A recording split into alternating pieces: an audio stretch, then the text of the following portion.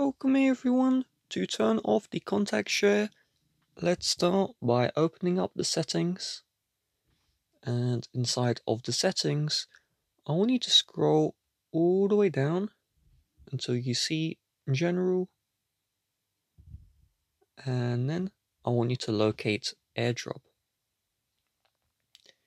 If you want to turn off contact share by holding the two iPhones next to each other like this, then where it says start sharing by and bringing devices together, tap this toggle to turn it off. But contact share can work with your contacts without having the device is next to each other. So to turn off the other contact share, let's head to the home page of settings, and then I want you to locate where it says messages, and in messages you will see here share name and photo.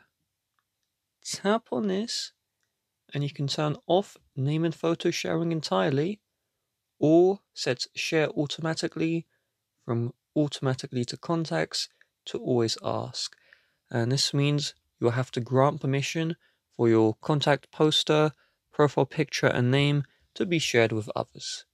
With that being said, if you would like to help support the channel, please do check the description. Bye bye.